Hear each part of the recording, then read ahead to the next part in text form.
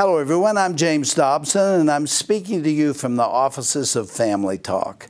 This year brought with it an incredible attack against the family at its most vulnerable level. Unbelievably, our government, supported by the prevailing pop culture of our day, attempted to mandate that our school children share bathrooms and dressing rooms with the opposite sex. Yet this is precisely where we find ourselves against our will and better judgment.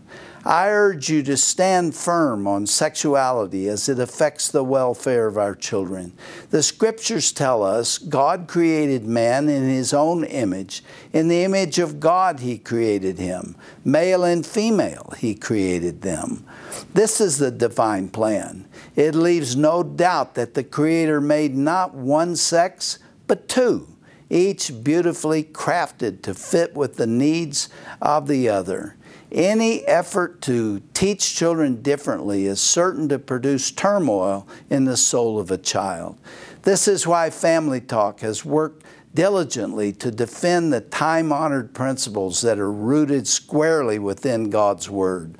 Without biblical truth to guide us, the institution of the family will continue to crumble. We must stand together to protect our marriages and children, and there's no time to lose. In this struggle, many of you have stood with us shoulder to shoulder, and you've encouraged us day by day. Thank you so much for your generous support. As the remaining days of the year tick down, we ask you to continue to remember this ministry and its financial needs. And here's the good news. Thanks to the kindness of a donor, 100% of your gift will be matched through the end of the year, effectively multiplying your support by 2.